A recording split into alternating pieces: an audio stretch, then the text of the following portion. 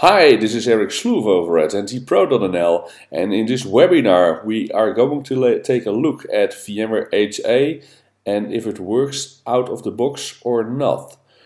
First of all, let's start with a question. What is the most configured admission control policy? When you are visiting your clients or you're looking at your own environment, a lot of people have disabled the admission control. Why?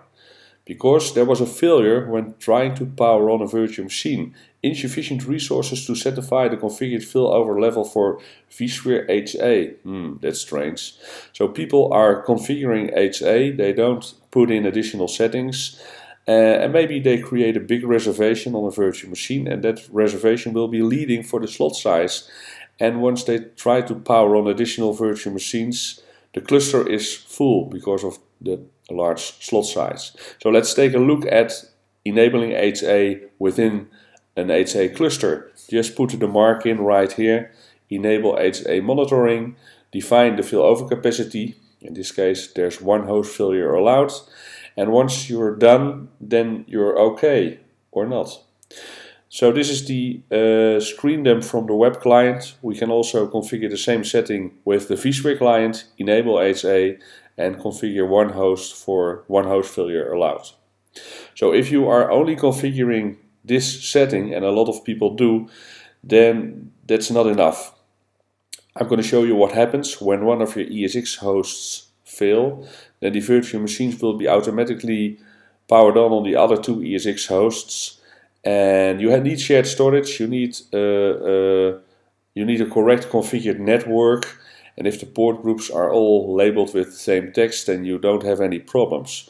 So if you are powering all those virtual machines on the other hosts, you need to create some extra headroom, and the extra headroom right here needs to be enough capacity to power on the virtual machine on ESX02 and ESX03.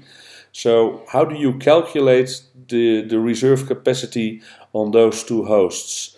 When you are configuring a host failure allowed, it's done through a slot size. So the slot size is based on the biggest reservation for CPU and memory of any virtual machine in the cluster, but if you don't reserve any slot size, then the default slot size for CPU will be 32 MHz and the default slot size for memory will be the virtual machine overhead. So in this case I have one virtual machine with 32 MHz and 9669 MB. So the total slots in the cluster are 222, and this cluster only has 3 hosts.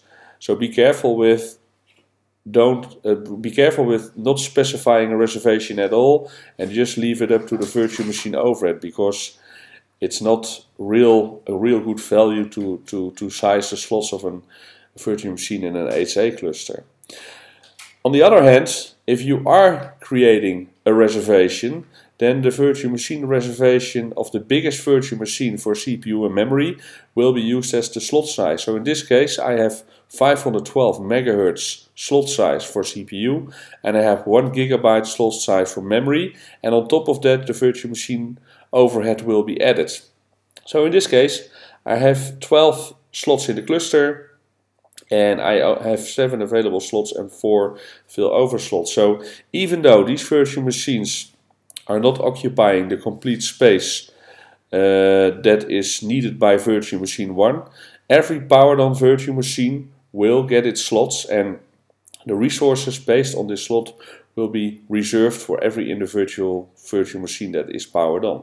So this is also not a wise decision, because a lot of small virtual machines will occupy the space only VM1 needs.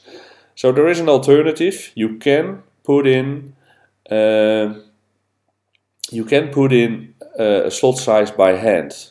So if you are going to specify a slot size, then there are 2 advanced settings: the DAS slot mem in MB and the DAS VM memory in MB. And this setting is specifying the maximum slot size. So if you have a virtual machine with a higher reservation, then you can trim down the slot size with this setting. And this setting is deciding what the minimum slot size is. So if you don't have any reservations at all, then this value will be used to create a fixed slot size. So there is a setting for memory and there is a setting for CPU. When I'm going back to this setting, then you will see that virtual machines can occupy multiple slots. So the small virtual machines are able to live in their own specified slot, but the bigger virtual machines, like virtual machine 5 and 6, need a bigger slot.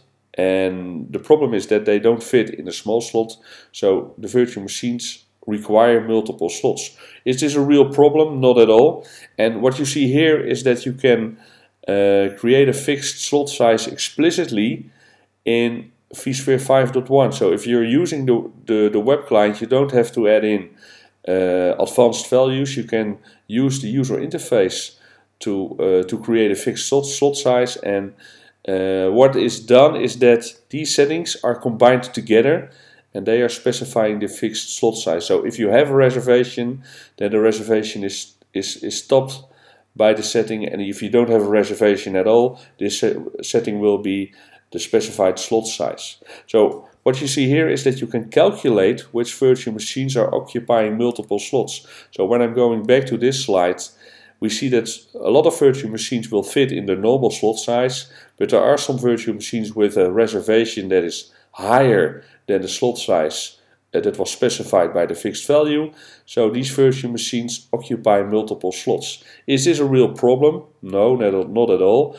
But if virtual machines are powered on again when one host fills, and these virtual machines are virtual machine 5 and virtual machine 6, then there might be a problem with fragmented resources. So in this case, ESX1 is going down, the virtual machines are restarted on ESX2, and virtual machines are also restarted on ESX3.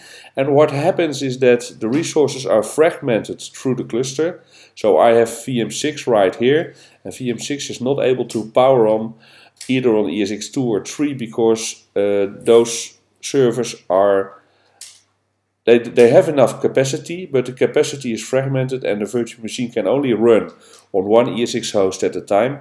So that's why this virtual machine won't power on. It might be a good idea to put in a higher restart priority for this particular virtual machine. So virtual machines that need more resources than the slot size must be configured with a higher restart priority. One other thing I see a lot at clients is that people are building their cluster and they ran into an issue and they don't have enough resources anymore, and they are adding a new host to the cluster, and the new host has more memory or more CPU than the existing hosts in the cluster. And VMware HA also, only looks at the worst case scenario. So in this case, if this host is going down, the virtual machines are powered on the other ESX servers, but the space right here cannot be used to power on virtual machines, because if this host is going down, the virtual machines cannot be powered on the other ESX servers. When you are looking at the advanced settings, then we see host memory right here, 3 multiplied by 16, offers us available slots 18, and when I'm putting in one host with 32 gigabytes and two hosts with 16 gigabytes, I have more slots in the cluster, but the available slots will stay the same because the worst case scenario still applies, and adding a big host in the cluster for HA is not a wise idea.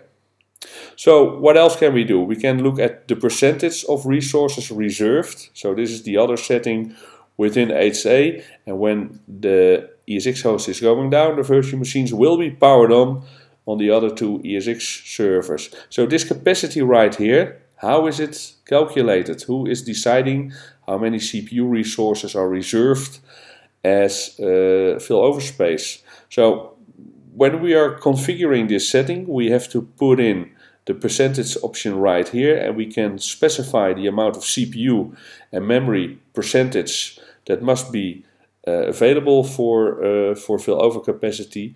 But this is a tricky one, because what a lot of people don't know is that the percentage will add up every individual virtual machine reservation, and then every powered on virtual machine, and then it will calculate how many space is left for failover capacity. So a lot of people don't configure individual reservations on virtual machines. Why not? Because if you are configuring a memory reservation on an individual virtual machine, the memory cannot be used by other virtual machines anymore.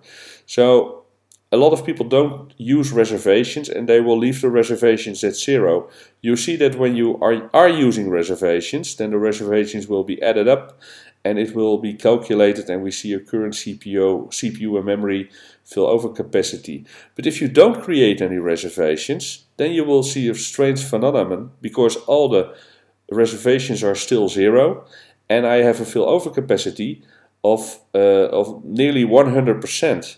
So let's take a look at the laboratory. My 3 ESX hosts are doing nearly 100% CPU. If I add up the reservations of these virtual machines, it will be a very low figure because the reservations are 0. And I have a failover capacity of nearly 100%. So even though the virtual machines are utilizing a lot of CPU resources, the failover capacity is still pretty high, nearly 100%. So resources reserved is not utilization. It's very important to keep that in mind. Can you specify a slot size in an HA cluster that is configured for the percentage? Yes, you can. And if you are going to look at the advanced settings, DAS VM CPU min megahertz and min megabytes, then you can specify values, and these values will be used as a default reservation setting for every virtual machine that is powered on in a percentage cluster, and then you will see the right figures here. So when you are looking at a web client, there are a new set of new screens available right here. vSphere HA will show you for the percentage option the amount of CPU that is reserved, either by setting a fixed slot size or by adding up the individual reservations for the virtual machines. The same goes for memory, and we see the amount of resources that cannot be used because of the failover capacity. Also, the web client will show you, yes, a different layout for configuring HA and putting in the advanced settings. So this is the web client.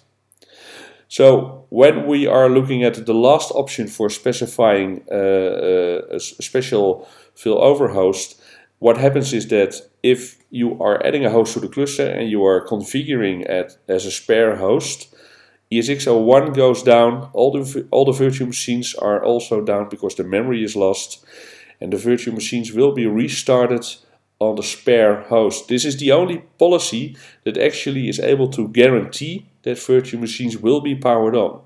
But this is also a bit of a utopia, because you are not going to use 100% of resources. You always have some headroom, and the headroom can be used as failover capacity. And this host can only, you can power on virtual machines, but you don't know if this host is configured correctly. So if someone has misconfigured a port group, or there is a bad memory DIMM in this machine, then you will find it out once virtual machines are powered on right here. So, but it's the only policy that is actually a 100% guarantee that virtual machines can be powered on the other host.